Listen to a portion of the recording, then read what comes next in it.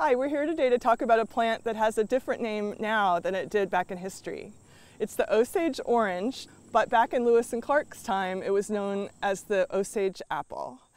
We're lucky to have this tree here at the Lewis and Clark Exploratory Center, and we actually have more than one. We have at least 4. It is the first plant that Lewis wrote about on the expedition to Jefferson. He actually wrote about it in March of 1804. And he sent Jefferson plantings of the tree. We have some of the original descendants of those trees here in Charlottesville. The Osage Orange has a male and a female. Only the females have the fruits. And they also have different types of flowers. Historically, the Megafauna, giant ground sloths and mammoths, ate the Osage Orange. Today, there's nothing that naturally eats the Osage Orange, but if the acorn crop fails, the squirrels will actually eat it. But even they don't think it's very tasty. The Osage Orange can really grow in any kind of soil. It can grow in clay, it can grow in loam, so there's no particular kind of environment or culture that it needs. It's related to the mulberry tree. In the days of the Megafauna, it actually extended throughout North America. Let's go under the tree and I'll tell you a few more details.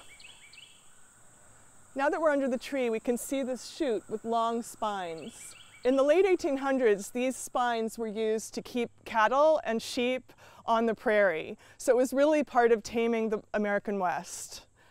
This was before the invention of barbed wire, which came in the late 1800s. Now, the tree was also revered by the Native Americans, who would travel hundreds of miles to get its wood. The bow and arrow made from this tree would last potentially 100 years. It's both flexible and hard.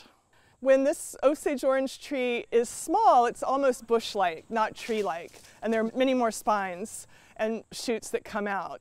This is actually an example of a tree at its full growth. They don't really grow past 50 feet high. Now, the Osage Orange has a third name that I haven't told you about, monkey brains.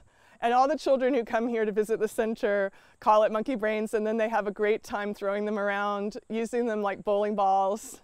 Now, my reason for loving this tree is different, and it's because it's a reminder of our natural history. When I look at the Osage Orange, I remember the mastodons, the giant ground sloths, and the mammoths. I'm Alexandria Searls, and I'm the executive director of the Lewis and Clark Exploratory Center.